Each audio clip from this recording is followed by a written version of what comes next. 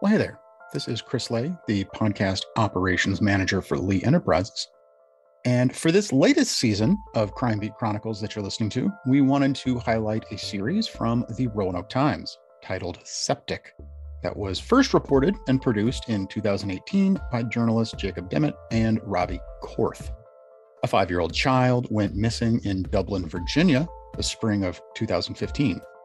When his body was discovered days later in the family's septic tank, the mother was put on trial both by the court system as well as social media, where misinformation, accusations, and vengeance-fueled comments spread unchecked.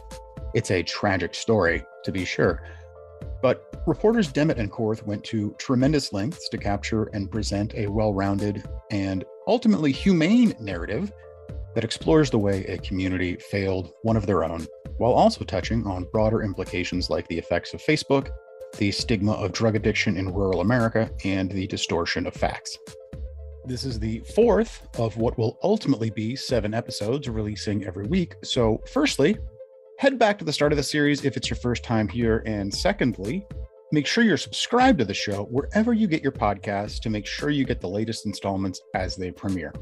And once you're subscribed, you can explore our archives for other true crime stories as told by the journalists who originally reported them. We'll make sure to include links to relevant articles from Roanoke.com in the show notes, so make sure you check those out for even more context and reporting on the story. And finally, if you appreciate what we're doing with this program, we encourage you to invest in local journalism and support the Roanoke Times or whichever newspaper it is that serves your community. It's the work of local reporters that make shows like this, and so many others that you likely enjoy, possible. So thanks for listening, and here's the 4th episode, 4 Days, which was produced in 2018 by Roanoke Times journalist Jacob Demmett and Robbie Korth. Ashley White was 31 years old when she was brought into the Pulaski County Courthouse in handcuffs and shackles. But the trial she was about to face would only focus on one sliver of her life. Even reporters didn't know much about her back then, beyond what we learned during the search and subsequent arrest. She was a drug user, she lived in a trailer, and had left her children unattended. I feel like I have a somewhat fuller picture now of the whole Ashley, as Paul put it. But back then, I'll be the first to admit, I had no idea. Jury selection was the first order of business when the trial started in February 2016. Ashley sat silently by her lawyers for days while potential jurors, Ashley's neighbors, were questioned about any biases they may have had on the case. It took 2 full days to interview 66 people. Many arrived that morning armed with a false narrative, a set of misguided facts that Ashley White murdered her son, possibly by drugging him, put him inside a trash bag, and then into a septic tank. All but 2 jurors said that they had been following the case in the news. 13 said they'd already made up their minds and would not consider the evidence. 7 said they would be unable to remain impartial. 4 had personally posted on Facebook about Noah's death. 1 had even visited the child's grave. By the end, Judge Bradley Finch determined that 60% of those called for jury duty in Pulaski County that day would not be able to sit on a jury, which he noted was an extremely large percentage. After all that, Ashley's lawyers asked for a change of venue. Given the level of vitriol on social media and the way so many potential jurors harbored biases, Kelsey Bolger argued Ashley couldn't receive a fair trial in her own community. Judge Bradley Finch agreed and ordered a change of venue. But Fleener, the prosecutor, didn't want to hold the trial out of town. If the court couldn't sit an impartial jury in Pulaski County, he said he would agree to a bench trial, where a judge hears the arguments and delivers the verdict. Ashley's lawyers agreed. Bailiffs called all the jurors, who had spent 2 days waiting for the case to begin, into the courtroom and told them they would no longer be needed. They groaned and then filed out of the building. The bench trial was ready to begin.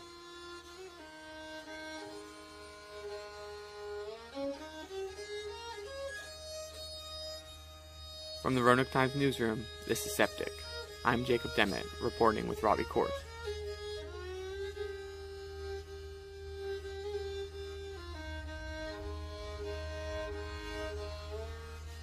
Trials tend to be a mixture of boring procedural wrangling with glimpses of new revelations about the case. As reporters, we kind of sit there waiting to learn details that, up until that point, investigators had been keeping to themselves. But in this case, the most interesting part of the trial was what we learned didn't happen. All these rumors that had been swirling for close to a year weren't true. Multiple people told us Noah was found inside a trash bag in the tank. He wasn't. Even the Roanoke Times, our newspaper, reported in the early days that the boy had been slain, which essentially ruled out the possibility of an accident before anything had gone to trial. The paper later issued a correction. People thought Ashley was on illegal drugs, even though we later learned she took a drug test and only tested positive for Suboxone, for which she had a prescription. The most popular rumor was that Noah had been drugged before he went into the tank. We read the autopsy report. There was nothing unusual in his system. This phenomenon was strange and kind of discouraging. There's certainly a lot of things we don't know about what happened to Noah.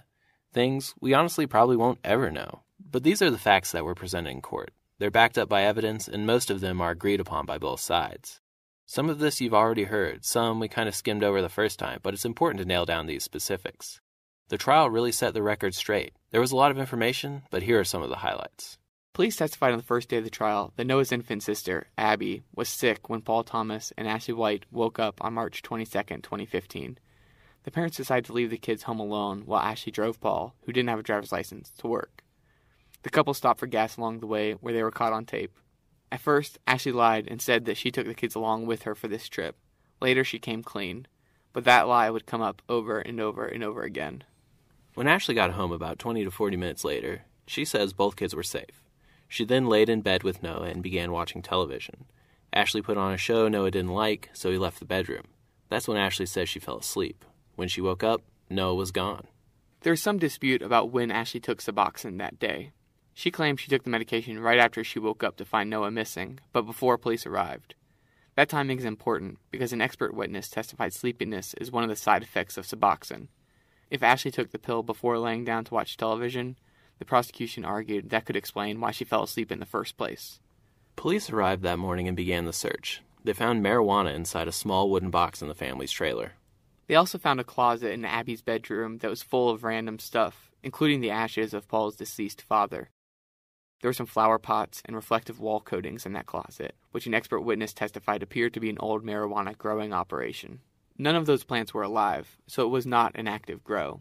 Ashley took drug tests both before and after Noah went missing and did not test positive for marijuana. The prosecution also focused quite a bit on how messy the house was. There were cigarette boxes all over the floor, Mountain Dew cans and Suboxone wrappers on the ground. Multiple investigators testified about how badly the place smelled of cigarette smoke. We've seen the pictures, and we can agree the house was a mess. 4 days after Noah went missing, investigators drained the family's septic tank. That's when they found his body, along with boots and a little action figure. Amy Tharp, the region's medical examiner, was one of the first to testify, answering questions from Ashley's lawyer, Kelsey Bulger. It's hard to listen to, but we think it gives the only real glimpse we have into what Noah's last moments on Earth were like. And there wasn't any actual fluid in his lungs? His lungs were not particularly heavy. I didn't find anything that looked like sewage in his airways with the naked eye. I can't exclude water because when we remove the airways, water will just leak out. But I didn't see anything obvious in terms of sewage. Okay. So how were you able to rule his death a drowning without that fluid in his lungs? Because I can tell that there was fluid, at least one aspiration of fluid from the septic tank got into his lungs because it was able to carry that foreign material that wouldn't otherwise be in his air spaces way out at the edges of the lungs unless he actually inhaled it. Okay, so that could have been maybe a quick initial inhale that may result in, I believe you called it some sort of spasm of the upper trachea. Yes, particularly with either very, very hot material or very, very cold. If you inhale that, sometimes it can cause your airway to spasm from the shock of it. And then it would be very difficult for them to get air in. And they may not continue to inhale fluid after that initial first inspiration. For obvious reasons, that septic tank was a major topic of discussion during the trial. When investigators first approached the tank, they said the lid was on, but loose.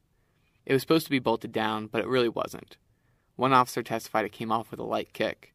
Another officer said only one screw was holding the lid in place. They used a metal detector to look for any other screws that might be laying in the grass around the tank, but didn't find any.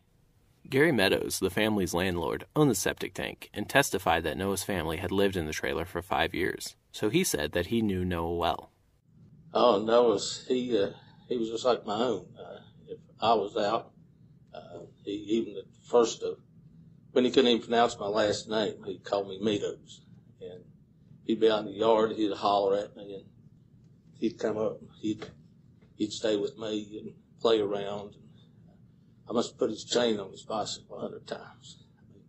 He just beyond belief how close he was. Just like I sing with him and my grandchildren.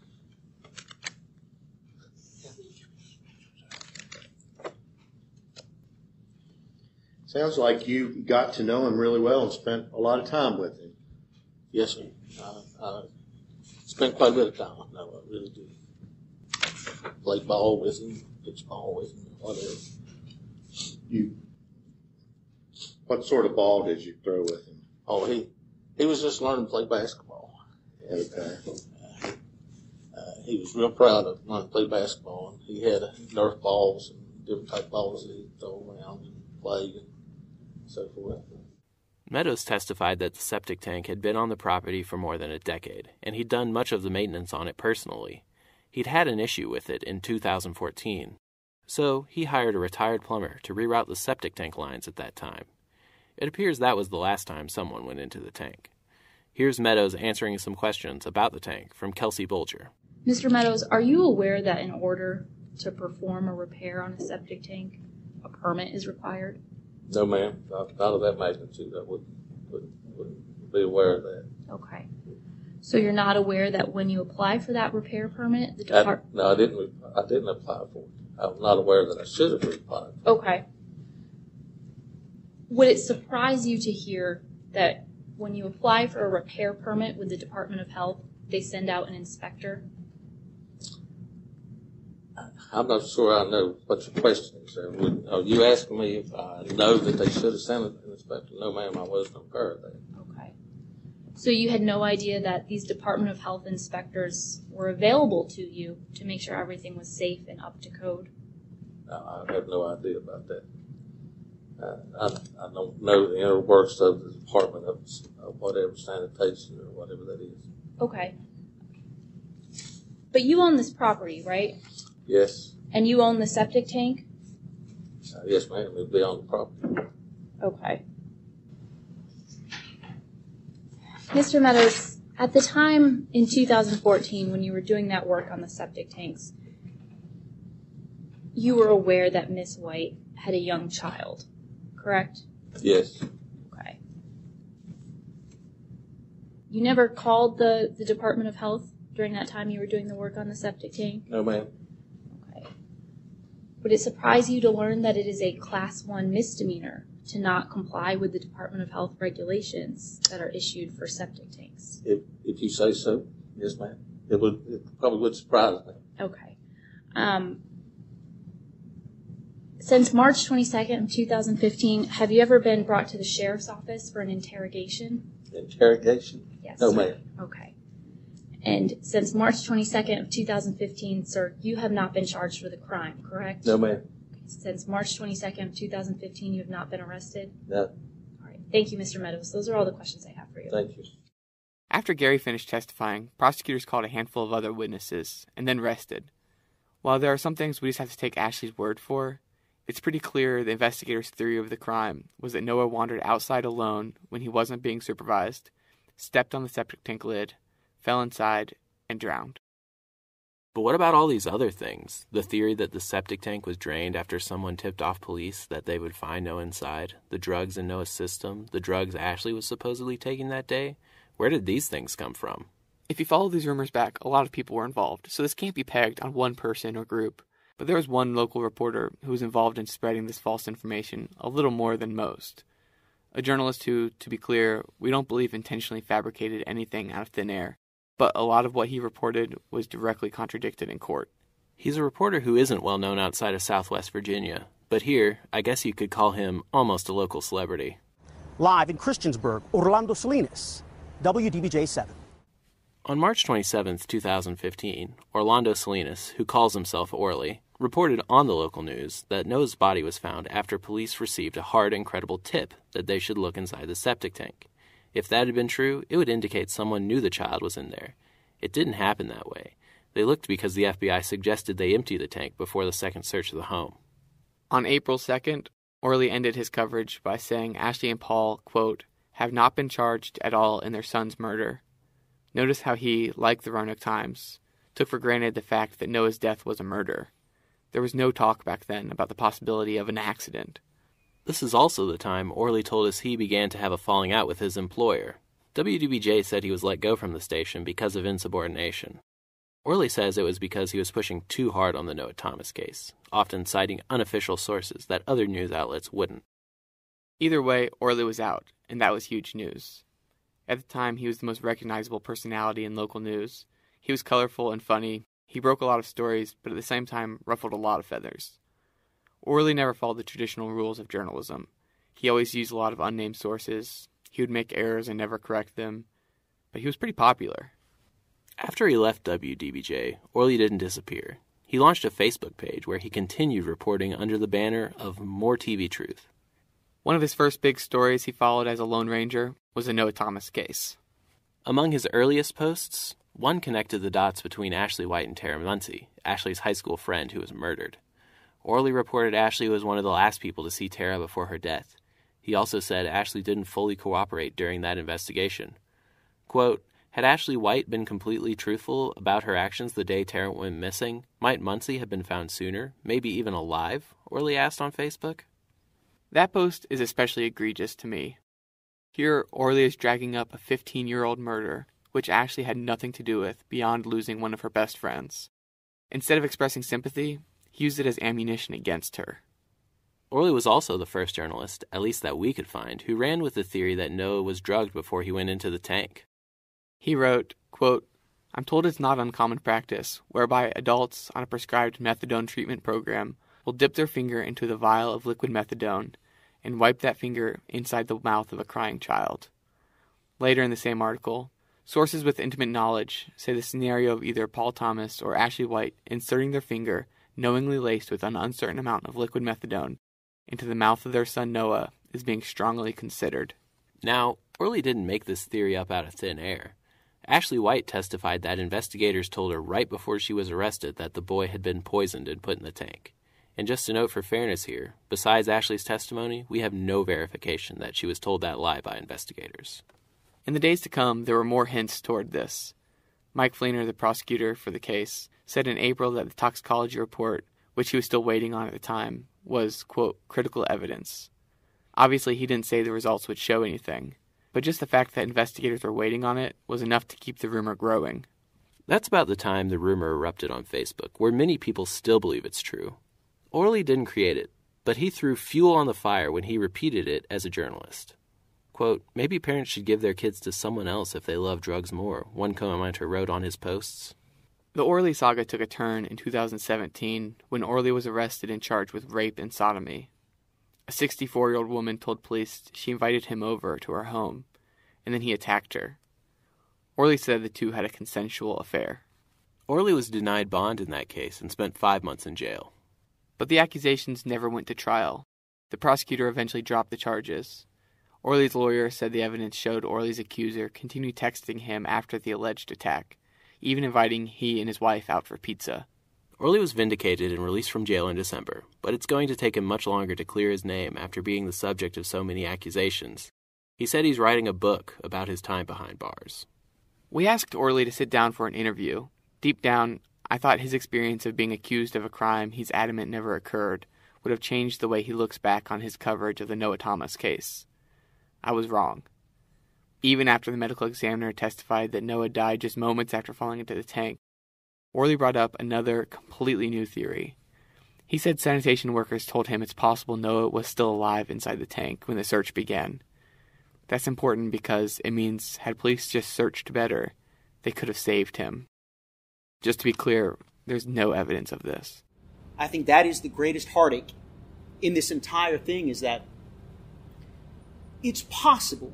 Now, just because something is possible doesn't mean it's probable. But it's possible that if somebody had said something to someone in time, maybe they could have found that little boy and found his little hand on that L-hook. Maybe he was trying to hang on. When I spoke with my bosses about that fact that had been told to me by the sanitation people, clearly about that, they said, don't talk about that. Don't talk about that. I said, why not? That's coming from the guy who... No, we're not going to go there. That's too much. Our interview with Orley was kind of all over the place, but he kept coming back to the notion that as journalists, we have to be willing sometimes to look beyond official means to confirm information. So when I look at our coverage of the Noah Thomas case specifically, I have some regrets for the way we did it. At one point, we had a headline where we used this term slain, which kind of implies that Noah was killed. And that, he was killed. Yeah. I don't know if using the word slain, if I could go back in time, that's what I hear you. Right. Looking at your coverage of that case, do you have any regrets or anything you would change? No, not really. I still think I pursued truth as best as I could. Listen, if a source, and I'm speaking specifically about law enforcement, isn't willing to speak with me because of a story that I did or because of a tactic I used, trust me, that one mouthpiece, that one PIO, he is not the end of the game. There are a lot of other officers who don't like that PIO and who don't like the chief or don't think that the management in that police agency is doing it well. They're willing to talk. Septic is produced by Jacob Demmett and me, Robbie Korth. Music comes to us courtesy of Mike Gangloff and Matt Payton. All courtroom audio was obtained from the Pulaski County Circuit Court Clerk's Office after a request to Judge Bradley Finch. This podcast is all about presenting an accurate account of the death of Noah Thomas and his parents' legal saga. All audio has been edited for brevity and clarity. For pictures, original documents, and other extras, visit septicpodcast.com. And feel free to reach out to us at septic@roanoke.com. This is a copyrighted podcast of the Roanoke Times, all rights reserved.